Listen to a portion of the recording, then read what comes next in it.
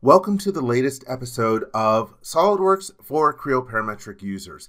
In this video, we're going to take a look at sketching, and if you know how to sketch in Creo, well, sketching in SolidWorks should not be an issue for you. Let's start off by creating a brand new part, and part is selected. Let's click the OK button. Again, one difference that you'll notice is that you do not define the name when you start off the part. You do that when you save it. Let me go to the little eyeball in the menu and let's turn on the display of the primary planes just so I can select something to sketch on. I'm going to create two sketches in this video. First, let's create a racetrack shape on the top plane. I will select it, and then from the toolbar that opens up, let's click on the sketch icon. And it rotates so that we are looking normal to the top plane. I'm going to start off by creating a rectangle. Here we have the rectangle command. From the drop-down list, you can see that there are 5 different kinds that you can choose from. I'm using the center rectangle. I'm going to move my mouse so that gets to the center and locks in there. I'm going to drag out the rectangle to some size. Let's go to the eyeball again and turn off the display of the primary planes. And you'll notice that all the entities are in blue. That means that the sketch is under constraint. Let me hit the check mark to finish out of the rectangle command. And so one difference that you'll get used to is that you don't get the weak dimensions like you have in Creo. You just get the blue indicating that the sketch is under constraint. Before I start throwing in some dimensions, let's put some fillets in here. Here's the sketch fillet command. Oops, let me click right on it. And here it tells you that you can select a vertex or entities to fill it. So that's another small difference. In Creo Parametric, you would select, say, 2 lines. Here you can also select a vertex. You can see a preview of it. I'm just going to continue selecting the 4 vertices that I want to use. And here we have our dimension. I'm going to crank this up to 50, make it nice and big. And now let's hit the check mark. Let's throw in some other additional dimensions. Here we have the command that's called Smart Dimension. I'm going to dimension from here to over there, just with some left mouse clicks, and then left click over here. Now we get the little window that allows us to type in the value that we want to use. I'm going to make this a value of 320, and it's hard to tell, but some of these entities have actually turned black because they are constrained. Let me select these 2 entities and then click here, and the little window opens up. Let me type in a value of 160. That's good. My entire sketch is black, meaning that everything is constrained. Let me hit the little check marks, get out of the dimension command, and then here we have the check mark that allows us to complete the sketch. And now let's create another sketch. Here we have a sketch tab. From here you can choose if you want to create a new sketch. I'm going to turn on my primary plane display. All right, so let's click on the sketch command. Now it prompts me to select a plane that I want to sketch on. Let's select the plane called right. And now we can start creating the different entities that we want.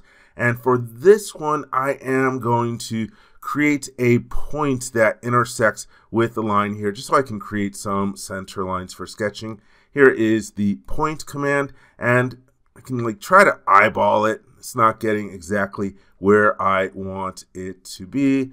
Let's see, what do I want to do? Let's go here, and now I'm going to add some relation so that this ends up being a Pierce relation. And again, relations in SolidWorks are like constraints in Creo Parametric. So here is the add relation command, and I will select this line, and then let's select this point. Oops, looks like I already had the point selected. Let me try that again. Let's just go clear these selections.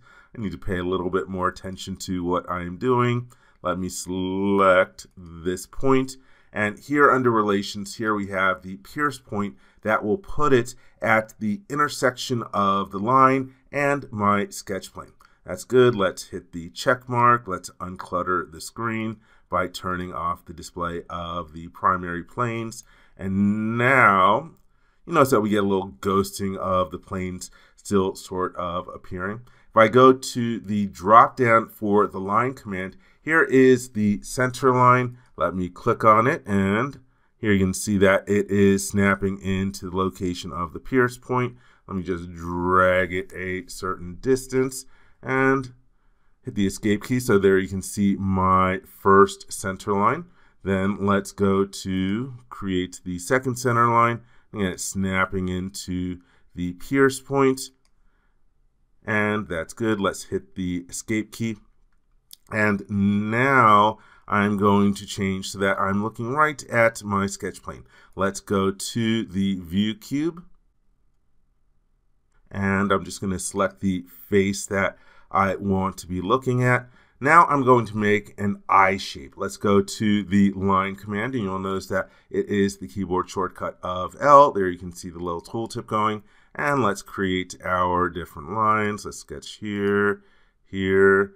And you're getting these sort of like inferencing lines that allows you to lock things in. And the only thing to know about that really is that that is not going to actually end up adding the different relations. So I'm going to have to add the relations that I want in order to get everything to finish.